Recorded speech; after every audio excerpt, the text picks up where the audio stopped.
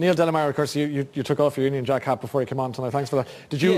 Were you glued to it this afternoon? I glued to it because, mainly because Kate Middleton is a ride.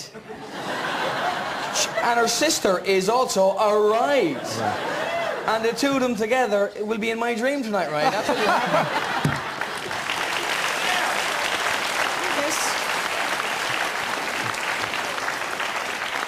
They're gorgeous. God bless those bridesmaids, though. Jesus Christ.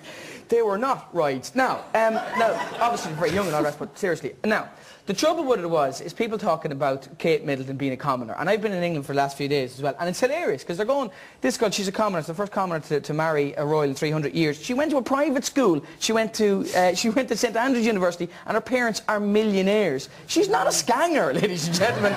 She's not going to turn up to Westminster Abbey in a white Hummer. That's not, she's not going to go, does me tiara match me pyjamas? It's not going to happen. It's ridiculous. The horse outside. Very good.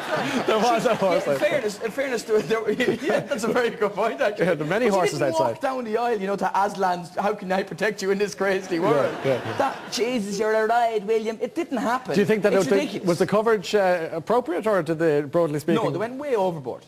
A lot of it was ridiculous. It's a very nice thing. They're in love. They're clearly in love, you know. What about this man? Nice you were bringing this to our attention earlier on. I showed you this, yeah. Yeah, who tattooed. There he is. Tell us what did he do? He tattooed Prince William and Kate the Ride Middleton on his teeth. On his teeth, yeah. All he wants for Christmas. That just makes me want to punch him in the face, to be honest with you. Yeah. I'd like to just hit William. I'd just like to damage that tooth and then get him go back to the dentist and have to go, sorry, can you put a crown on this? I just rub that. Yeah, but I think there's one problem here, which you have wrong, is that her school fees were not paid by her parents. Her parents were not that...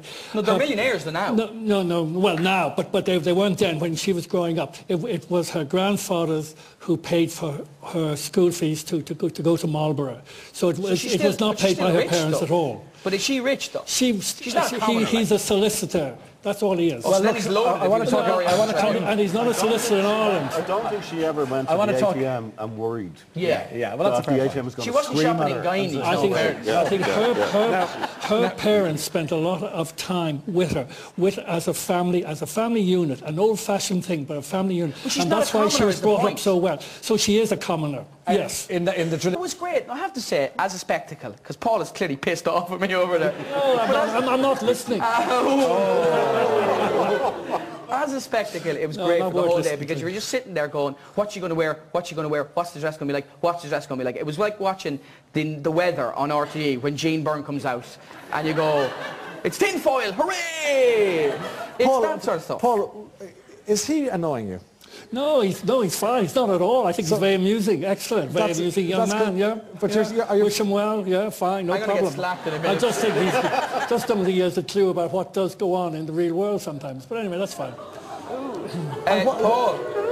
Paul, is the royal family of England the real world?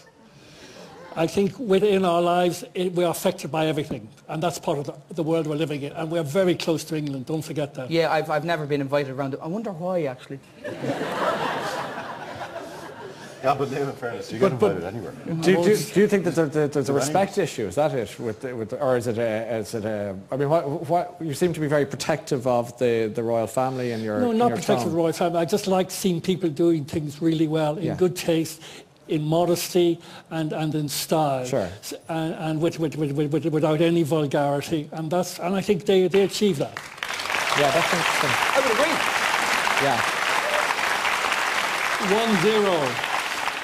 1-0. Thank you, audience. Catherine, 1-0. The British do pageantry like nobody else. Nobody's denying that. And I wasn't trying to upset Paul. He's clearly been upset with me. No, you're not upset at all. Yeah, but I wasn't saying they were vulgar. I wasn't saying anything such. I was saying that the idea that she's a commoner is ridiculous. Sound vulgar. What? You made it sound vulgar. Yeah, but that was for a laugh. They clapped, so I'm happy out. So it's just we can't do. Sorry, what was that? I said I'm not that desperate. You're not. Seconds out, guys. Seconds out. But Paul, you don't have to get a laugh. I'm here to get a laugh. You just draw pictures of women with clothes on them. Fair play to you. That's what you do. It's a lot more than that. Sorry. God, this is like a bitch fest, isn't it? Yeah. Well. I apologise, Paul. I apologise. Okay, but it is. We can't do pageantry like the way they do. We can't. Because they've got they do it so well. They've got the household cavalry and they've got the RAF, and we don't have that. What do you think, Paul, with the we have Queen? Ryanair could fly by.